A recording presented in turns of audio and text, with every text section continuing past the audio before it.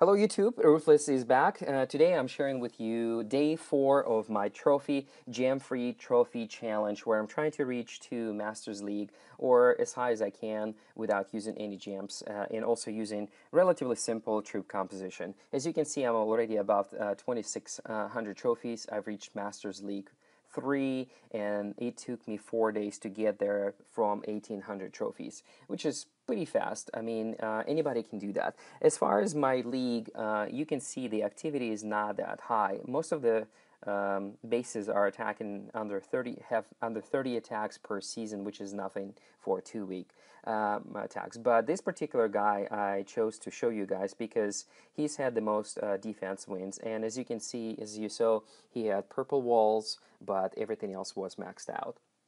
So with that being said, I've come across, and I'm going to show you that in a minute, come across quite a few bases where all of their weapons are maxed out, but their walls, of course, not. As far as activity, the highest in my league was 100, a little over 130, and I've had over 293 attacks in this particular season, which kind of also shows you that if you're staying active enough, you should do very well, because if these guys are doing 30 to 40 attacks in 2 weeks, if you can manage to do 100 to 200 attacks in single season, you should pretty much skyrocket to about 3,000 with no issues. I also have last few hours of my boost compliments of Supercell birthday gift. As far as my army composition, as you can see, I've been using 12 to 16 balloons. I've also use minions, and I've tried to have 3 rage spells and 1 lightning spell.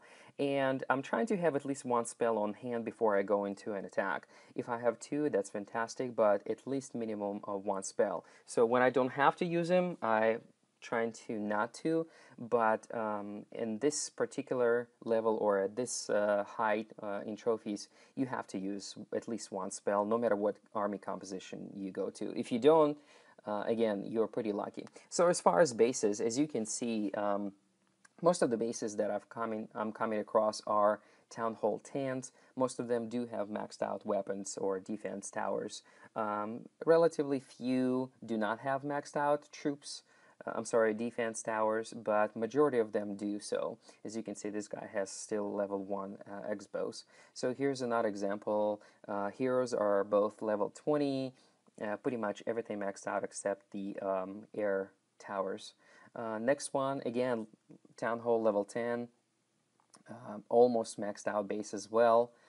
Next one, again, Town Hall level 10. So if you are Town Hall 9, you probably will see a little bit more of Town Hall 9s. In my case, I have not seen a single Town Hall 8. I did come across 2 Town Hall 9s, and I've attacked them right away because it's much easier attacking those bases that do not have Inferno towers. So again, this particular person, as you can see, also almost maxed out Town Hall 10. So that's pretty much what happens as soon as you hit 2,600 trophies. As soon as you get to that point, you will see quite a change in terms of bases you could attack. So another thing that I wanted to sort of mention is don't attack right away. Be patient. Attack bases that are suitable for your army composition. In my case, I was shooting for bases that have lower air defense, and air defense towers are kind of closer to the edge, so I can take them out right away. As far as my attack log, as you can see, and I'm going to show you a couple of replays. For example, this one, I've got pretty lucky because this person did not load his X-bows and did not load his Inferno tower. So again, the strategy is pretty simple. Using my minions to take out heroes, in particular the archer Quinn, so she doesn't shoot down my balloons. And as soon as I do that, I send all of my 12 or 16 balloons and I back them up with my minions. In this case, I had to use 1 rage, and the reason why, because I was not expecting his hidden Teslas to be level 7. but those quite a killjoy because once they pop up, they take out balloons relatively fast.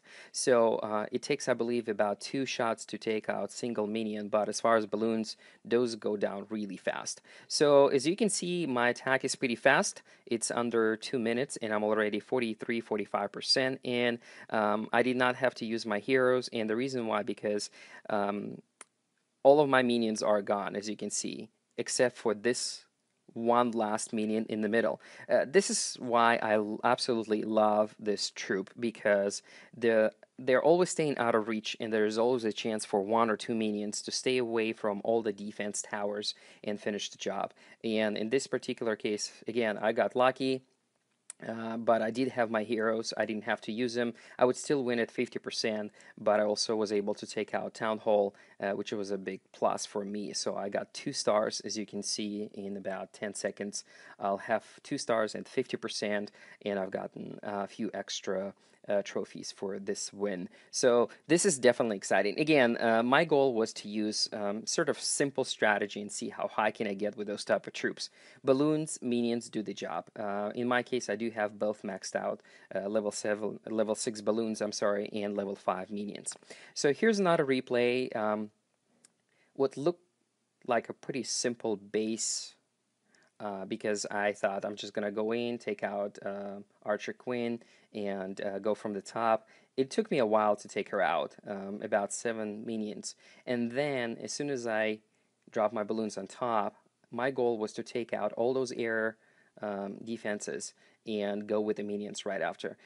What I did not count on is that he will have clan castle troops, so I had to use one airstrike or one lightning spell, and then, as you can see, my balloons are pretty much gone because of the Inferno Towers. That's what I also wanted to mention. Before you attack, take a look at the base, see what your strategy should be, and spend enough time. Don't just jump and rush in to attack. Spend about 20 to 30 seconds pre-battle time and get your strategy in place. So in this particular base, again, I'm going kind of slow. I still have a minute and a half left.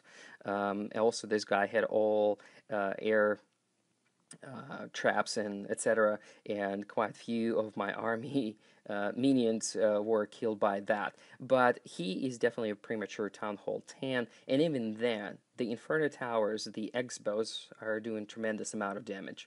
So I'm about 37%, as you can see. Now the top is clear, but I didn't do even 40%. So I have to now attack from the bottom.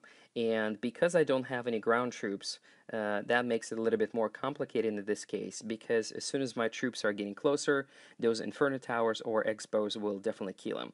And on top of that, I was not expecting one last hidden Tesla to pop up on the bottom. So what I'm going to do here, again, I'm going to try to trick his Barbarian King, drop my clan castle troops, and luckily I had 2 witches. Thanks to my clan, I was really happy to get those in my clan castle troops, because as soon as I deployed them, as you can see, things went a lot faster. So I was able to secure that 50% win, 1 star, exactly what I needed to carry on. Again, when you do that, you can use ground troops, you can use air troops, you can use combinations. I just suggest to use something that you are truly comfortable with. So in my case, I love balloons, I love minions, and that's what I'm trying to use to reach as high as to go as high as I can, pretty much. So those were the replays. Hopefully you guys like this video. Day 5 will be posted tomorrow. We'll be talking more about attack strategy and showing you more replays. I hope you enjoy it. Please do drop a like, and please do drop a comment if you liked it. If you're not a subscriber, please do subscribe. Thank you.